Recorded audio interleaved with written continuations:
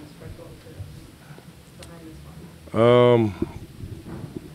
You know, we didn't lose this game down the stretch, first and foremost. So yeah, we you know, we need to be better, and you know, we had a couple of shots that we thought could have really changed everything.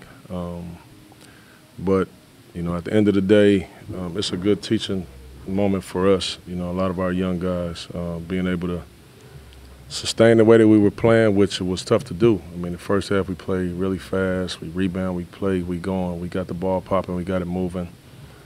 And in the third quarter, we just didn't have that opportunity with the foul calls that was made. You know, when a team is shooting free throws, you can't run, obviously.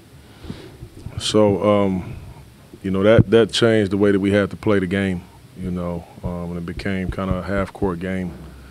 And, you know, they're a better half-court team than we are right now. I mean, you look at Giannis and Dame, and you know they shoot 32 free throws together. Not one other player on their team shot a free throw, but they did. They put their head down and you know and forced the whistle. So it's a tough one. It was a tough one, but I'm proud of our dudes. They played their butts off, and they did the best that they can.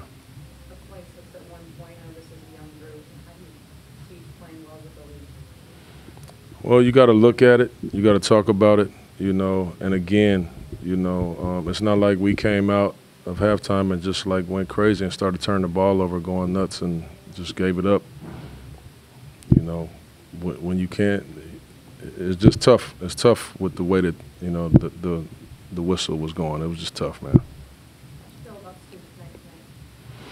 Yeah, I thought Scoot played good. I thought he was confident. You know, obviously knocking down 3 threes, getting to the rack. I thought he did a good job. I mean, he had 5 fouls at the end, but, you know, I still want him to be aggressive on both sides of the floor.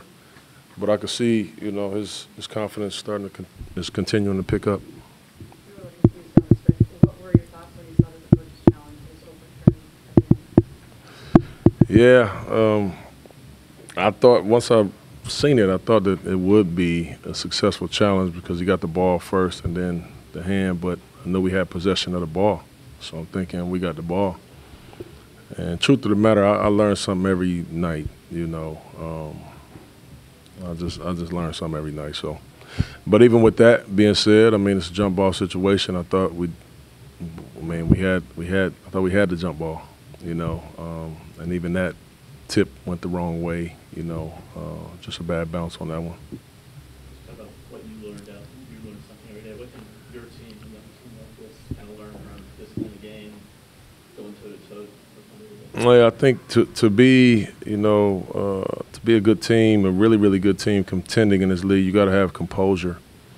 And I thought that our composure was good for the most part, but when it really, really counted, we came unraveled a little bit, you know, and that's a very experienced group, you know.